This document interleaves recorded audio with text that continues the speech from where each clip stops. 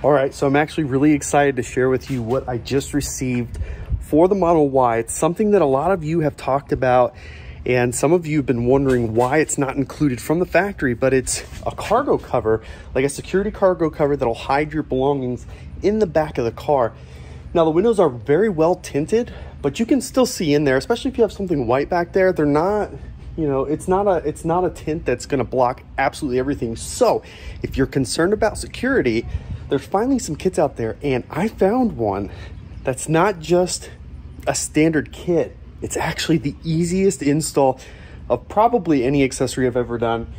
So easy to do, and I'm really excited to show it to you. It takes like 5 minutes to install.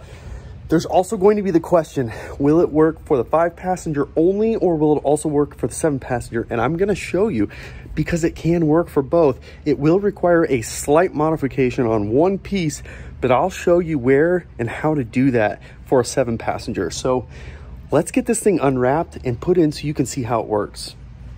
I want to thank the sponsor of this video, Phantom Wallet. Phantom Wallet offers premium wallet designs with an aluminum chassis with options of wood, leather, and carbon fiber finishes. Grab the cards you need with a quick flip of the lever. RFID and NFC protection are built in, ensuring a safe and secure alternative to traditional options. Make sure to use code BTG to save 10% on your order. All right, so this thing comes with 4 brackets, and it's for the 4 corners. And this is why it makes this install so easy and so straightforward. Anybody can do this. Super easy install. So check this out.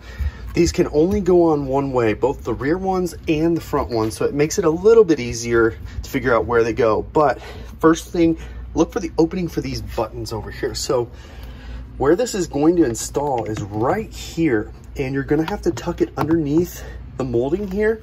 So I'm gonna do that now and show you.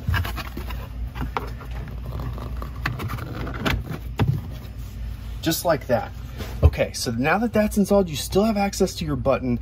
I'm not attaching these permanently because on the back, this is how they're gonna permanently attach. This is adhesive strips right here on the back of all of them. Since we are selling this car, I'm not gonna install them and give them away for free. So I'm not planning on giving these away with the car since we sold it. So anyways, let's put on the other pieces and show you how those go on as well. All right. And now you'll see on the back of these, there is a molded piece to accommodate the seat belt. So that's actually gonna just tuck in right there, and I should be able to get it to hold still with the seat. All right, and then for this side,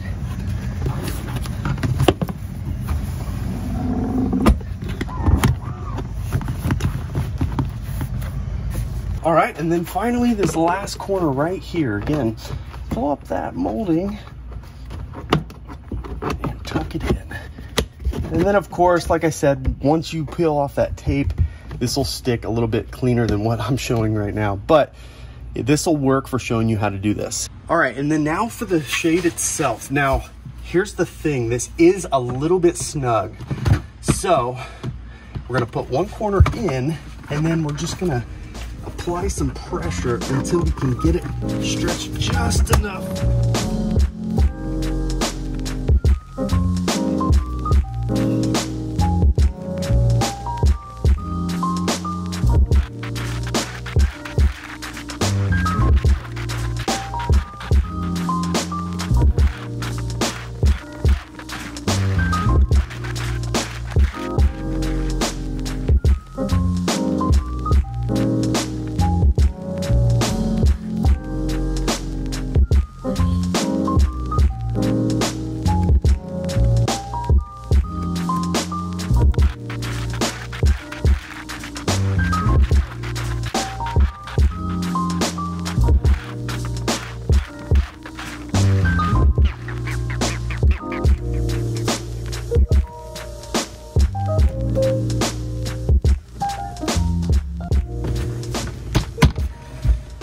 All right, and then there you have it. And what's nice about this versus some of the other options I've seen, instead of having a solid tray here that you'd have to remove if you don't want it, this thing folds away really nice. So that makes this more useful in my opinion. So with that, let's go ahead and close it. And again, my brackets back here are only temporarily on, so it's gonna be a little finicky, but you'll get the idea. And then there you have it. The whole back is covered. How awesome is that?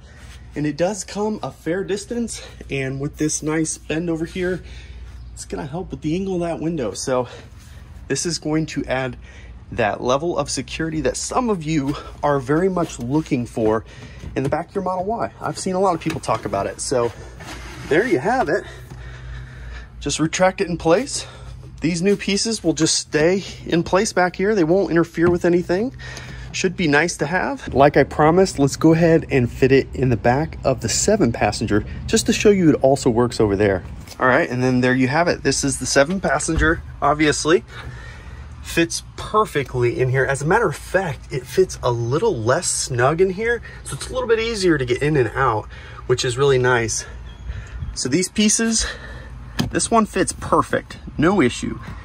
Forms perfectly to that side. This is the side that you're gonna have to address on the 7-passenger because this, as you can see, it just comes in a little bit too much. Now it's shaped for it, but that may need to be trimmed down just a smidge. Actually, no, that doesn't. That actually does fit really well. So I take that back. This does fit the 7-passenger really well.